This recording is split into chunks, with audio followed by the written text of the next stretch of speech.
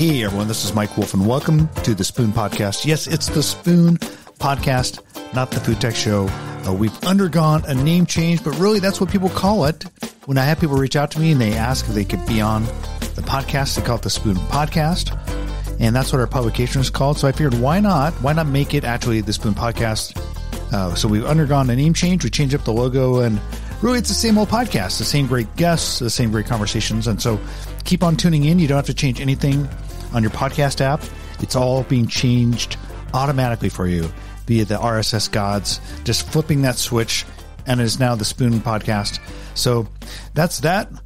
We also took a little bit of a break, and we have a bunch of great content loaded up for you. We're going to actually be publishing the podcast on a 2 to 3 times a week basis, coming out with great shows. We've got a bunch of them already lined up for you. We have the CEO of Gelitech. We have the CEO of Motif. We have Samantha Rose, a longtime kitchen and food tech inventor, entrepreneur who just sold her company to Pattern. So we'll be talking to her and just tons of great stuff lined up. So I encourage you to keep coming back, subscribing to the podcast. And as always, we encourage you to give us a review. We appreciate that. We're also kicking off essentially a new season. So you may notice this is season 5, episode 1 of the Spoon Podcast, formerly the Food Tech Show. And I'm super excited about this first episode because Scott Heimendinger is a friend of mine. You may know him as Seattle Food Geek. And he's a longtime food tech entrepreneur who has been in the space ever since his early days, really kind of innovating around consumer sous vide. He wrote an article for Make Magazine. He had his blog, Seattle Food Geek, and really kind of figured out a way to make a low-cost $50 or so consumer sous vide circulator. And then that led to his company, Sancerre, where he started it. It was one of the first startups in that space. You know, we also saw Nova, you saw Namiku, and a few others. And eventually he went to work for Modernist Cuisine, working with Nathan Myhrvold, not once, but twice. And that was where I really got to know him during his second stint working for Modernist Cuisine. And then he started to get the bug to recreate and create a new form of kitchen tech. And that's really what he's doing now. He filed for patents. He's keeping it super secretive. In the meantime, he did take a quick stint to help Nova launch their steam oven, their combi oven. But right now he's working full time for himself and really kind of keeping it secretive on what the next product's going to be. So we talk about that. I try to tease it out of him, but I don't have much success. But I do get a lot of great lessons from Scott on what it takes to innovate, and what it takes to find the next great category creator in the kitchen, because that's really what he's trying to do, is create a new category. And that's what gets me excited to hear. So I'm really excited to hear what eventually this is.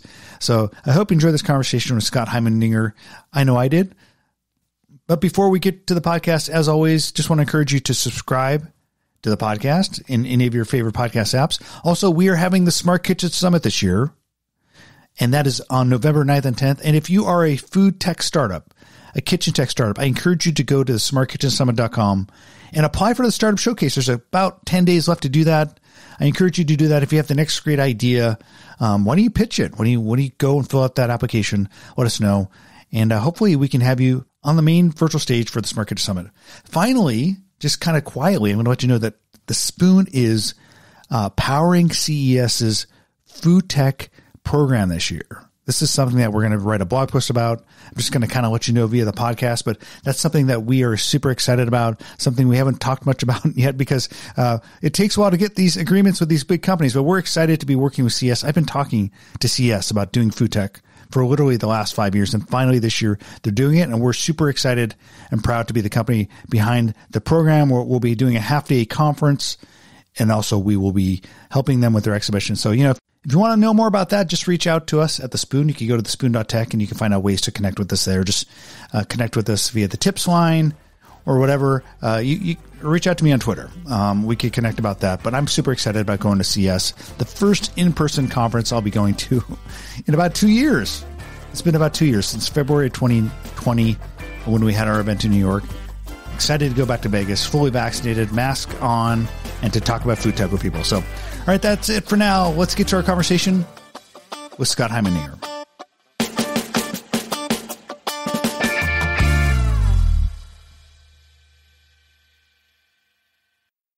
Scott, have I ever had you on the podcast?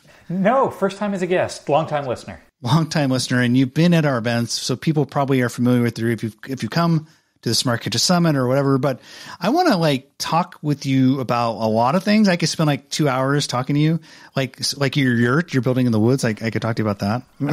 It's super fun. I think you're the only person I know building a yurt, so that's kind of cool. But I'm not surprised you're doing that. But people probably know you from your time at Modernist Cuisine. You did a stint at Anova. But before all that, you were this tinkerer, had a blog called Seattle Food Geek. I think you took people on your little journey writing about you were developing this thing, which eventually became Sancerre sous vide circulator. Yeah. It feels like ages ago, right? When the earth was cooling. It was ages ago. It was ages ago. But it was a real transformative thing for me. I was working at Microsoft by day, and then I kind of fell in love with food and cooking. But, I'm not that great just sort of as a ad hoc artist, right? You see some chefs do some plating moves and it all looks super slick. Just like how people can freehand draw. I can't do any of that. But then I started hearing that there was this other way of cooking that was cooking for engineers. Math and cooking? What? Right. And Nathan and the Modernist Cuisine team were kind of leading the way documenting that, but this was long before the books were out. And I just totally fell in love with the fact that I could produce the results that seemed to only be in the rarefied air of chefs, but I could do it through means that made sense to me and my weird engineering brain. Yeah, and you wrote a piece, I think, that eventually showed up in Maker magazine, and that was around, I think, it may have been a lot of the stuff you're working on in your blog went into a Maker magazine article around the 2010 time frame. I think that particular article was referenced by Lisa Fetterman when she applied for her patent. And then I think maybe it was referenced in other patents as well. But you were the first one, I think, that was really kind of documenting that kind of home sous vide circulator. I think there were other circulators, right? But you were the one focusing on kind of a small one, right? Yeah. By the time that I stumbled across the existence of sous vide as a concept, it was really e-gullet was the place it was being discussed, and people were still kind of figuring out what are the rules and what are the times and temperatures. And Nathan Myhrvold was already running experiments. Douglas Baldwin was already doing calculations, and several other people were trying to really take it out of sort of the shadows or this protected space only chefs could play in, especially in particular. And democratize it, to use an overused term, but yeah. Yeah. And so from reading that stuff, I kind of figured out how it worked in principle. And then I went, okay, well, how much does it cost to buy a sous vide machine? And it turned out that they were $1,200 on eBay. And you had to hope that it wasn't used to keep Ebola warm in a lab somewhere. And were these all water baths? These were the Polyscience laboratory immersion circulators. Okay. So at the time I was looking around, that was it. Nobody had made a sous vide machine marketed that way. Shortly thereafter, Sous Vide Supreme came out, and they were the first consumer sous vide machine. But even those, they were expensive, they were bulky, they were unstirred baths, whatever. And I just decided that it shouldn't cost $1,200 to heat water, and kind of reverse engineered how it worked. I thought maybe 10 people in the world would find that was interesting. And so I put it up as a blog article for a DIY $75 sous vide machine. And that turned out to be the beginning of a very long journey and a twisty career path that I couldn't be more thrilled about. It totally changed your career. You ultimately, you started a company. I think you may have raised funding, but Sancerre did pretty well on crowdfunding sites. I think you crowdfunded your first one. That's right. Yeah. At the time, we set the new high water mark for food and drink funding on Kickstarter. You held that crown for a while. We held it briefly, and then Anova came and took it with their next campaign. I think Pico Brew took it from them at some point because they raised a bunch for their beer machine, and I don't know who holds it now. I should probably check in on that since I write about the stuff. But and then at some point. Sancerre, it became a commoditized market. I felt like the consumer sous vide market became commoditized. Anova got acquired by Electrolux. Good for them. Mm-hmm. And then you went to work with Nathan Myhrvold, kind of the guy who'll kind of usher in the modernist cuisine movement. Yes. I was very lucky. I was working at Microsoft at the time, and I had the blog and everything, and I managed to get the attention of Nathan's PR person at the time, and they let me come in and visit in the lab, and I got to meet Nathan, and I think he sniffed out that maybe I was the right kind of crazy to be useful, and then I went and did a little stage there with the culinary team, and eventually Nathan found a home for me at MC, and in total I was there for 7-ish years. Wow, I didn't know it was that long. Yeah, in 2 stints. And doing a pretty wide variety of stuff. Yeah. And the second stint is when I really got to kind of connect with you more and watch what you've been doing. And I've been excited to watch you over the past 5 years. You've also did a stint at Innova. They were building this, which a lot of the readers of The Spoon and the listeners to the podcast know, the precision oven. And so I think they actually announced it at my event is in 2016, Steve Savagian got on stage and said, hey, we're going to do an oven. And it took them a while, but they did get it out. And it's a pretty cool oven. They did, yeah. I was really thrilled to get the call from Steve. Said, "What do you think about steam ovens?" And I said, "They're inevitable. I'd like to help." And he and the rest of the Innova team very graciously let me play in their sandbox for a while. And we released the Innova Precision Oven, which, from my perspective, is the first home combi oven that really delivers on the professional set of features. Not just an oven with steam, but that really is sort of like a mini Rational. And it was super fun and really challenging, but I'm so happy to have had the opportunity to participate there. They're inevitable, like climate change, death, and taxes. Yes. We were going to have steam ovens, and you predicted it. And yeah, there's been like, Tavala's done a great job with a low-cost one. That steam does make their meals taste pretty good. But what sets yours apart? What makes it like a Rational? Or what's set the Innova oven apart and made it like a Rational? What were the things that made it professional like? Well, so it's a little bit of a paradigm shift, and it involves some terminology that may not be familiar to everybody. So remember back in the early days of sous vide where you kind of had that moment of perspective shift where you realized that the doneness of your food was about like time and temperature, whereas like you could read a recipe and say, cook the steak for 4 minutes per side, right? But we all know now, that's such a naive way of thinking about doneness. It's really about the internal temperature. Well, the same type of perspective shift happens when you start thinking about real combi ovens, is that it's not about the temperature you set on your oven dial, it's about the temperature your food experiences in the oven. And those are two separate things, and that's a big surprise to a lot of people because we don't think about it this way. And the temperature that your food experiences is called the wet bulb temperature. Which is the temperature of the air around it minus the effects of evaporative cooling. And that becomes a rat hole, and we could spend a whole 2 hours on that. But really, the breakthrough and the reason that this oven is different from the others that came before it is that we could sense and control the wet bulb temperature of your food, which means that in addition to doing all sorts of great oven stuff like baking brownies and whatever, you get to cook sous vide without the bag, without the water bath, which is a really big deal for people who cook sous vide because those two things are the biggest pains in the ass. Yeah, and like just makes great bread. It just makes food taste better. And yeah, the sous vide thing is really cool because I still am pulling out my sous vide circulator using my Innova. And because like there's just certain food that just tastes so much better with sous vide. I haven't splurged for the oven yet, but at some point I will get a steam oven. Probably because my wife. You met Tiffany. She's just tired of all the new appliances I keep bringing into the house. So. Yeah. Oh, no, I had a charm offensive with my wife, especially because I was starting with like pre-release builds, and I had to politely ask for the counter space in the kitchen for something that wasn't done yet. Okay, Steve Savagian came to you and said, what do you think about steam ovens? What year was this? When was this?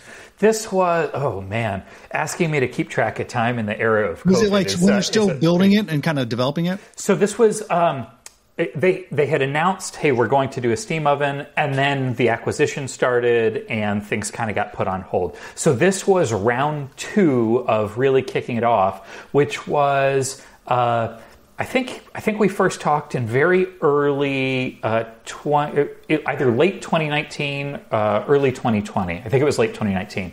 And this was really at the kickoff of the project, saying, hey, let's do it for real. So before any manufacturer designs, anything was finalized, the scope was we want to build a steam oven, and they had gotten some blessing around that. But really, what's it going to be and how is it going to work, and the thousands of details, that stuff was all to be designed. Yeah, the fact you said it's inevitable, I've been hearing that from I think Phil Tessier, who worked at Heston, when we asked him what he wanted next for the consumer kitchen, steam oven. I think Wilson Rothman from the Wall Street Journal, who you probably know as a kitchen nerd, it's let's get a good steam oven. So I feel like it's all the people who are super into technology meets cooking have been saying, why don't we have a good consumer steam oven? Yeah.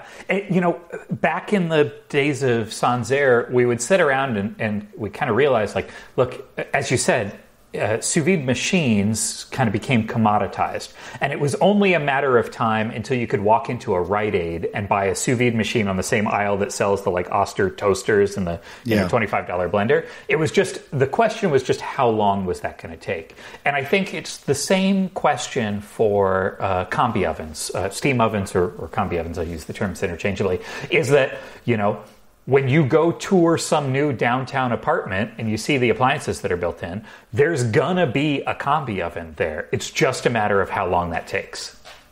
Yeah, I think you're right. And so if we look at the kitchens of the future, kind of putting aside all the things like robotics and AI and all that crazy stuff that is going to be cool, 3D food printing, I think steam ovens going into the built-ins, the combi oven becoming a built-in, and maybe that built-in being somewhat modular.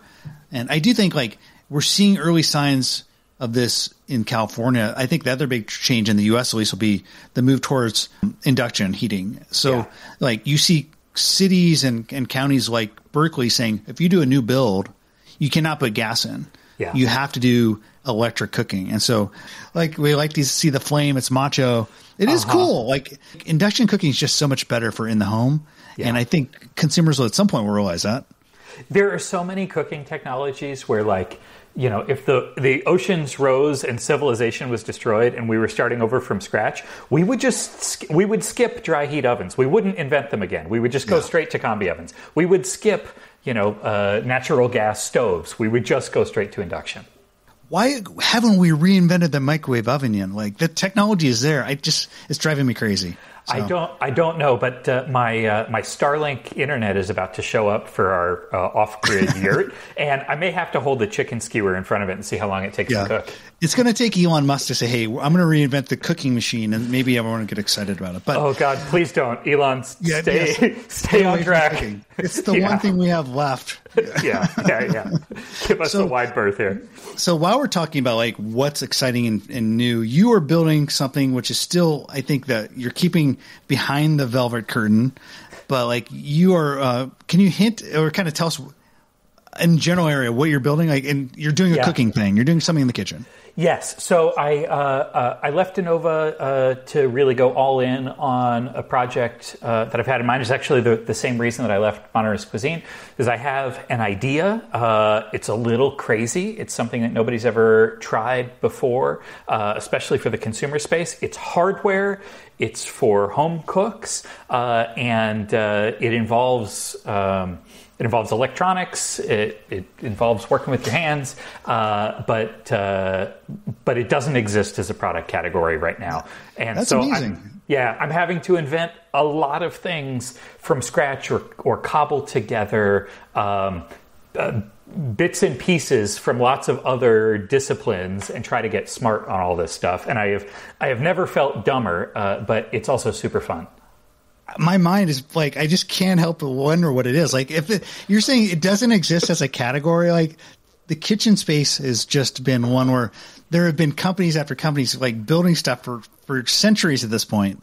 Yeah. So I'm just amazed. I can't wait to see what it is. This is why I was willing to take the plunge and bite the bullet of how expensive it can be to do some of these activities. Okay, so you're not going to tell us what it is today, but you will break the news on the Spoons podcast. Of course, future day. I'm holding you to that. You never committed to that, but I'm holding you to that. Unless I can do it at the Met Gala, but yeah, we'll do pay-per-view, some sort of pay-per-view. That's right. But okay, I do want to hear the story of the bolting up in the middle of the night, like, and you realize this hasn't been done? Like, is there a story there? When did you realize there's a thing that hasn't been built yet? Well, I arrived at this. I arrived at the decision to do what I'm doing by slightly different means, actually. So I have. This is. I mean, it's going to sound like bragging, but I've just never been short on ideas. I'm not worried about like running out of ideas or finite ideas. They're not all good. Many of them are stupid or terrible. But I think it's actually pretty important to not filter yourself too early, to let some of the absurd ideas through, because often there's kind of a nugget of something valuable hiding in there. And so I had a bunch of ideas floating in my head of things that I might want to try to make a business out of, try to make a go out of. But then there were also some things I knew just about the way I wanted to work and the way I wanted to kind of set up my life that factored in. So, for example, if I decided, hey, I want to make a new type of refrigerator, right? That is not something I can do on my own dime. That's something that requires big money and big tooling, and it's a big, slow process. It was also important to me so one of my biggest frustrations that I had working in Sancerre was the fact that we were doing our manufacturing offshore in China, like everybody does. There's nothing wrong with that.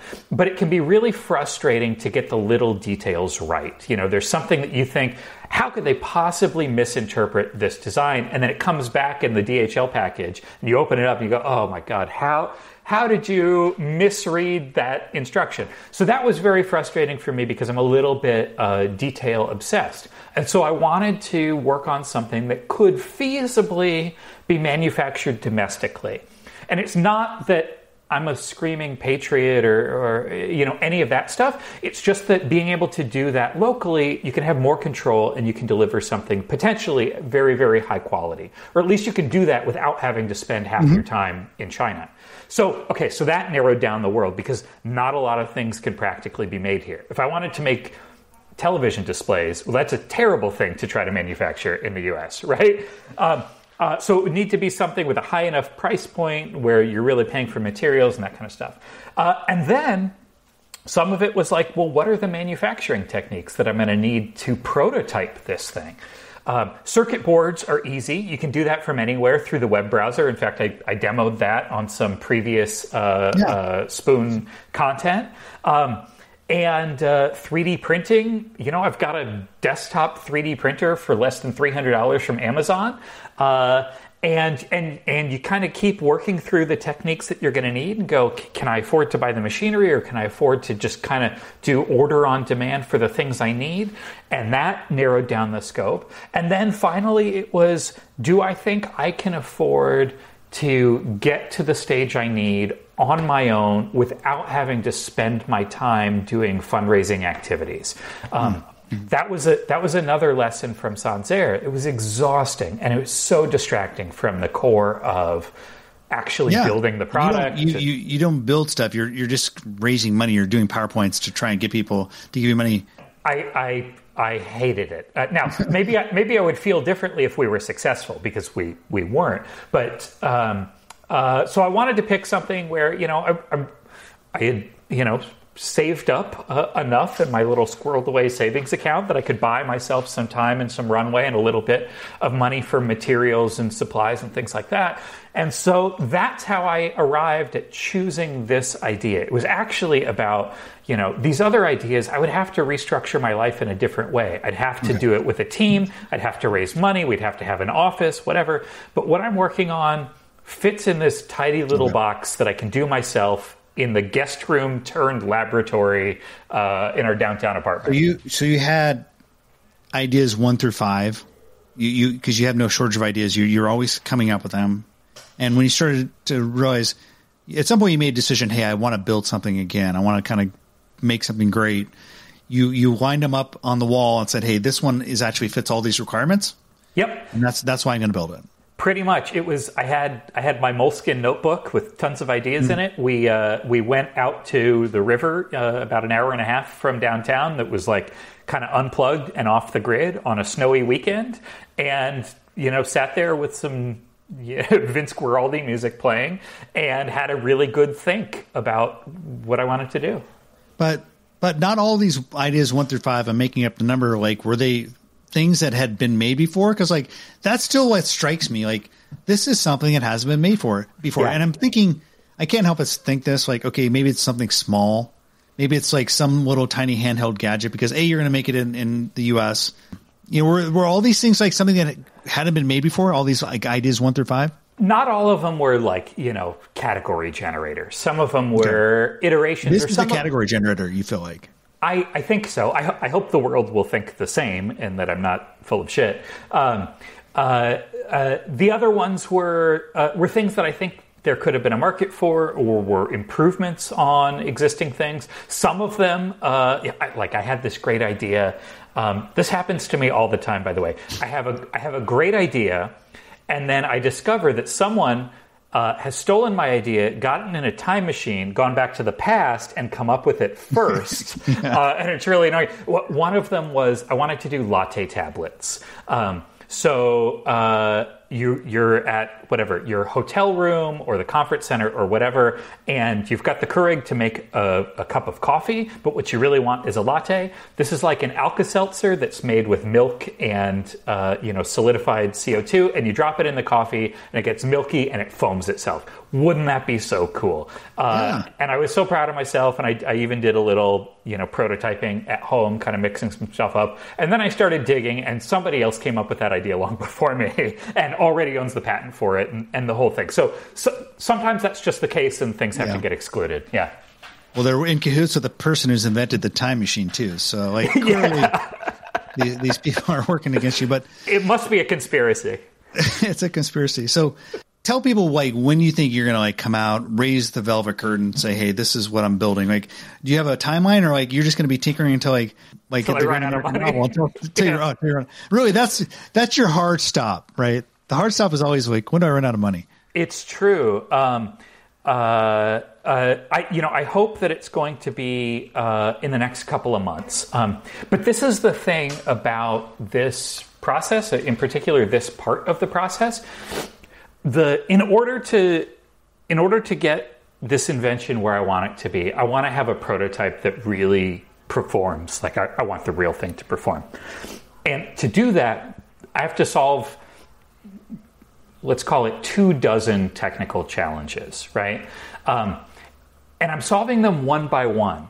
But the solution to each one of them is totally unknown. Like, I don't know if I'm going to solve it in a day or 3 months, right? And also, when you solve solution, like, problem 10, does that then mean you have to go back and resolve solution number 3? No, luckily, these things are linear. So I don't know if this metaphor is going to make any sense to anybody else, but maybe it will. I'm in a hallway, and there's one door in front of me. And I know that at the end of this hallway is success, or I'm finished, right? I don't know how many doors there are. And so my job right now is to try to smash through the door that's in front of me. And when I finally find a way through that door, it feels great. And then the next thing I see is the next door down the hallway. And that's the process that I'm in. I don't know how many doors there are. I don't know how long the hallway is. I don't know what it'll take to smash the next door, but I just kind of have to have blind faith that there's a way through. So you're going to make this prototype, and then at that point, are you going to, like, reach out to partners to manufacture? Are you going to look to, like, a big appliance company? Are you going to go raise money? What's after that? So it's a little TBD, but I'll tell you my dream. I'll tell you plan A. I've realized over my past experiences with MC, with Sancerre, with Lenovo, doing my own thing, and even with my time at Microsoft, that I really love 0 to 1. I really love the part that I'm in right now, which is that I'm making something new. I'm solving problems the world hasn't solved, but I'm doing them in a way that is suitable for producing a prototype, not the way that is suitable for mass production. bringing a product to market and having it be successful in the market for real involves so many other disciplines. It involves marketing, it involves operations and finance and manufacturing oversight and team meetings and quarterly presentations and all this other stuff, which is important work for sure, but it's not my favorite part of the process. And so if I have the opportunity to get to spend as much of my career doing 0 to 1 as possible, I think that's how I'm happiest. So my hope is I've got the patent done for what I'm working on. When I get through prototype and spin up some flashy PowerPoints, bug all the friends in my network to test this thing and give me feedback and listen to my stupid pitch over and over and over again, then I would like to go to companies that might be able to commercialize it and do what they're really good at, which is make sure that it can get successfully manufactured and priced right and marketed right and distributed right and all that stuff, and hopefully allow me to go back to the next 0. Yeah. I mean, I think 30, 40 years ago, you were an inventor, right? And those folks would basically try to find someone and sell it, or they get a lawyer. I feel like now, the modern equivalent of that is maybe you create an innovation engine or an innovation company. I don't know, you become a Johnny Ive or something. There's lots of these design companies, right? Yeah. I think our friend Samantha Rose, she's kind of going in that direction, right? So Sam Rose, who you worked with, and I have a podcast coming up with her as well. She incubated at some point silicone spoons, and then she went and did this crazy Burr coffee grinder, which you helped her with. And then she's doing other stuff, but 0 to 1, 0 to 1, 0 to 1. Yeah, and I think it makes sense. Now, I kind of like the, you said it 30, 40 years ago, but I kind of like the idea of inventors being a discipline because it's a different set of skills than a lot of the rest of the product life cycle. And honestly, it's a different it takes a different set of emotional skills. It's what you're doing is fundamentally unknown. You don't know how the solution's going to come together, and that is taxing. It's interesting, right? So if you look at other creative pursuits, let's take entertainment, right?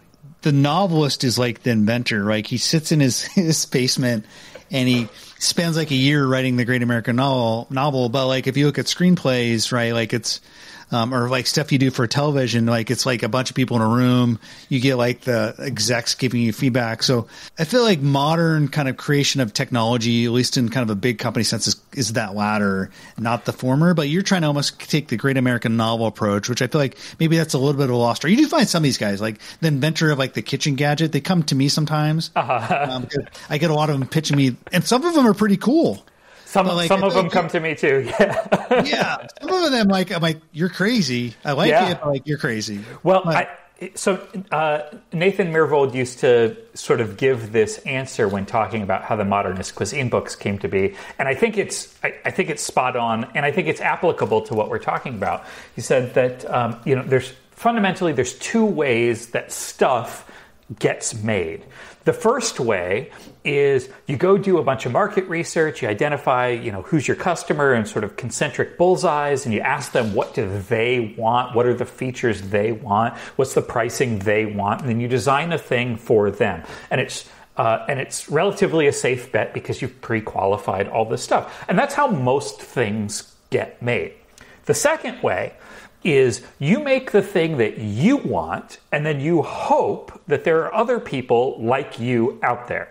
And that tends to be the way that the boldest or sort of most breakthrough things get made, but it is also the way that a huge number of failures are created. And so you're taking that risk. And that is not to say that first way, the market research way, is not valid or is not valuable. I don't mean to put it down in any way, but how many at bats do you really get? And I wanted to try to take a bold swing. That's great. Well, hopefully you'll have a batting average that's higher than than a lot of the Mariners or my batting average. But like, I think you've had a pretty good batting average so far. So Scott Heimendinger, I'm excited to have you come back to Smart Kitchen Summit 2021 in a virtual sense, of course. And then when everyone heard it here first, when Scott is ready to talk, he's going to come on the Food Tech Show. So, I can't wait. Well, Scott, thanks so much for appearing on the show, man. I appreciate it. Thanks for having me, Mike. Great to talk to you. All right. Once again, I want to thank Scott Heimendinger, who I always enjoy talking to. I always learn a lot from, and I hope you do as well. Man, can't you just wait to find out what he's actually building? Can't wait to have him back on the podcast. I'm going to hold him to that. As always, the Spoon Podcast is brought to you by The Spoon. I'm the host and producer. My name is Michael Wolf. And like I said, if you are making something great in the kitchen, in food tech, go to smartkitchensummit.com and apply for the Startup Showcase. We want to hear from you. We want you to pitch from the main stage. And if you want to just come, buy a ticket. We'd love to have you. And once again, if you're going to see us and you want to check out food tech there, if you want to show off your product, let us know. Just reach out to us. Email us at sponsor@thespoon.tech.